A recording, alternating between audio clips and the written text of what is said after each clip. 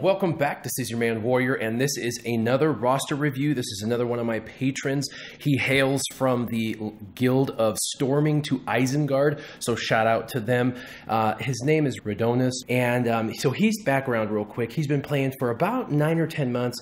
He took a little bit of a break, and he's a dolphin. He's not a whale. He doesn't spend a ton of money in the game. He buys the $10.99 pack, and then occasionally spends about $10 here, $10 there, anywhere from $20 a month to, $50, $60 a month. So a bit of a dolphin, but not a huge whale. Really, he uses the majority of the money he spends on gear, which is exceptionally wise. That would be my suggestion. So the first thing I'm going to go over is your arena team and make some suggestions. The first is you're actually playing a really fun team. I think the reason why you're arena rank 29 is because you took a break for about 3 or 4 months and came back, and it's just really hard to get into that top 5 when you take a break like that in this game. A lot of people, when they take a big break, choose to just re-roll their account and do a new account.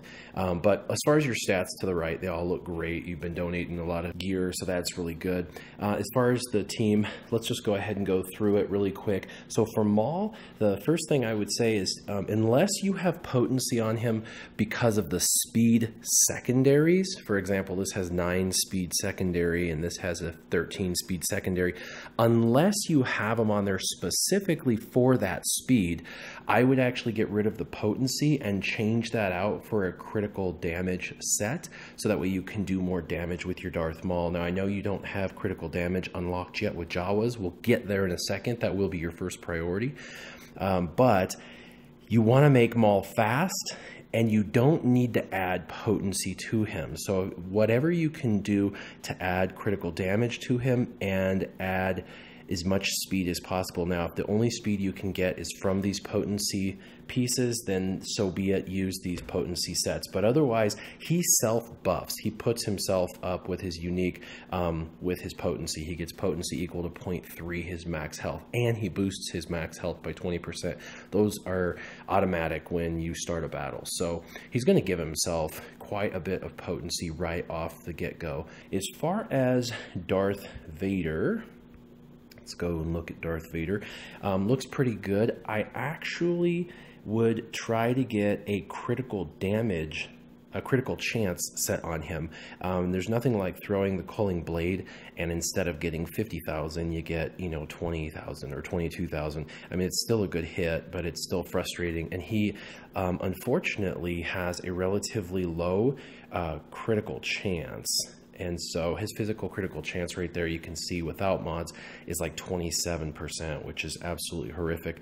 You've got it up by 5 subsequently through your mods, but you really want it as close to 40 and 50% as possible. So I would, if it was me, I would switch out the potency set for a crit chance set, and then I would add this bottom right one. Instead of it offense, I would put potency there. So that way you can get a big chunk, 24% potency out of that bottom plus, and then add the critical chance set, and then try and get some critical chance secondaries. But offense is a good, offense mods are great mods on him, because that's where you're really going to get a lot of damage from him. I think that's excellent. But do critical chance. I think it's going to help a lot with Darth Vader.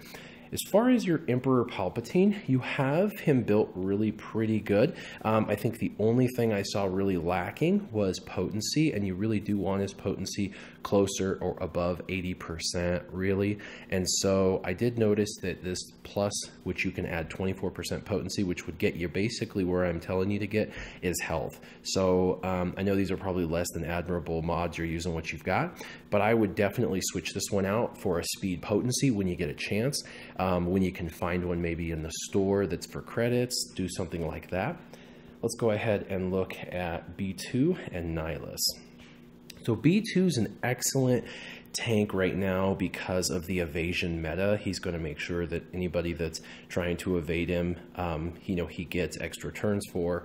It's just his relentless barrage. It's pretty awesome, but he gets anytime another ally is evaded or damaged by an attack, which is going to happen with the new meta, he gets a chance to get an extra turn. 40% is really, really good. So he's going to go quite a lot, and he's going to also be able to, on mow down, be able to put that buff immunity over their heads, which will take away their ability to go stealth, which is pretty awesome. And it dispels those positive status effects. So very, very cool. Probably one of the, if not the best dispellers in the game. I would say it's probably the best dispeller in the game. So having him on your team in this meta is really, really good. As far as his mods, I see you've got a health set, a potency set, and then kind of a hodgepodge, 1 potency, 1 health. I would actually switch out one of these potencies and one of these health for a tenacity set. You want 2 things with the B2 Battle Droid really more than anything, and that's potency and tenacity. And this is why. Those are the 2 stats you really, really want more than anything. And tenacity is going to make sure that he doesn't get stunned and ability blocked and immunity and all those things that they're going to try to apply. You really want that tenacity up, you know, over 70%, and his potency over 70%. And this is why you want to be able to use him, and tenacity is going to help him be usable, so he's not sitting there in stun mode the whole time. And then potency, so when he actually uses his 2 abilities, you'll actually get to apply those abilities. And on his basic, he puts evasion down, which for the evasion meta is awesome when you can lay it down on a Sith, and then but you got to make sure your potency is high enough, and then they won't evade you, which is pretty cool. So he's going to punish them for evasion, and then he's going to add prevent them from evading with his basics. So excellent choice of tank, but I would definitely get your 3rd mod set. You really don't get a benefit right now from a mod set, the 3rd set, because you just don't have a 3rd set complete. So make a tenacity setup. That would be perfect. And then lastly, Darth Nihilus. He looks really good. You did a good job. Oh, one other thing. Let me go back on B2. The last thing I wanted to put on him, this is really critically important, is your arrow. You have critical avoidance. I would change that to accuracy. Accuracy is going to negate a percentage, which at top accuracy for a 5-dot mod is 12%. It negates the evasion dodge by 12%. So if they have a 15% evasion or a 20% evasion, it's going to drop their evasion down to 3, to 7%, which is far less of the time for him. So you want to definitely get an arrow there replaced. Now we'll go into Darth Nihilus, and for Darth Nihilus, really I would just switch out his health sets. He doesn't really need the health sets as much. He's got a ridiculous health pool and protection pool already pretty much. I would actually switch those out for a critical damage set. Now this is the 2nd critical damage set I've recommended, and you don't have critical damage unlocked. So that leads me to my very first project for you, and that is actually going to be Jawas. You had mentioned that you were thinking of getting your Jawas up for the mod challenge, and I would highly recommend it. I don't really think you're going to need to get the star level up. I don't think that's as important with the Jawas. You're going to probably need to take, at this star level, all your Jawas to level 72, gear 9. Level 72 gear 9 is relatively quick and easy for all of these 5 Jawas to get up to. The only purpose in Jawas at this point for you would be to unlock the mod challenge. You're looking at what other teams should you use for the raids, and I wouldn't recommend the Jawas as your first choice. So I would only put into these guys what you need to get your critical damage done with. So get these guys up to gear 9, get them up to level 72. The reason why I say 72 is because at 72 you can gear them to gear 9. There's a couple of gear pieces for a couple of these guys that you can't even apply unless you have them to 72 or above. So take them to 72, get them to gear 9, do that, and then after you're done with that, the next faction that I would actually recommend, and this was based off of your desires of what you wanted, would be clones. I think that, you said you have most of these guys' stars just sitting around, but you haven't actually paid to level their stars up. You've been farming them for a while now, and they're now all free to play. and you can farm them, and you wanted to know, what team would be good also in the raid, and these guys would be good in phase 2 or phase 4. I would really do them in phase 2 and then work on a phase 4 team, which I'm going to tell you about in a minute. But I would work on clones. I think that would be super fun. It would be a fun faction to work on, but get your Jawas up high enough that you can go ahead and knock out that mod challenge you're looking forward to, and then you can focus on your clones. Now, I am going to give you a list of 9 characters outside of clones that I think you really need to focus on. Okay, we're going to go ahead and go through all of them. First, you wanted to finish your Jedi. So there are 3 Jedi that I would recommend. 1 is Barriss. You don't even have her unlocked. 2 is Jedi Knight Anakin. You have him, but you have not finished him. And Jedi Consular, because you have his ship, and his ship's a very powerful ship in the game. Plus, that would give you 5 if you use Jedi Consular, Jedi Knight Anakin, Ayla, Qui-Gon, and Ahsoka. You would be able to finish the Grand Master Yoda event to get him to 7 stars. And then eventually, when you get General Kenobi, you can switch Jedi Consular out for General Kenobi. And if you were to farm Barriss, you could always use Barriss on this team. Now, this Jedi team, the one that you've got halfway done, would be excellent for first phase, since you don't have Kylo Ren, for the first phase of the AAT tank raid. So that's what I would recommend for phase 1. Your clones, who I recommend working on after Jawas, would be phase 2.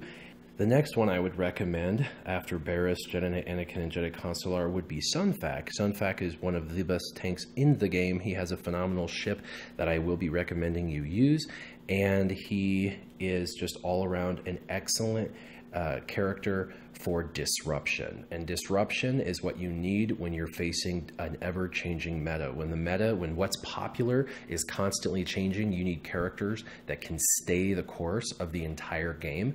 I would call them end-game characters you can use all the way through, no matter what the meta is doing, and Sun Fac is in fact one of those characters. He will always be applicable in the game to be able to be brought in. So he's going to be on your list of characters you'll want to farm. And then lastly, for the last 5, but for Rebels, I would actually do your Rogue One, and that would be for phase 4 of AAT, plus Rogue One. You have all of them, so you have all of them, and you could finish them up.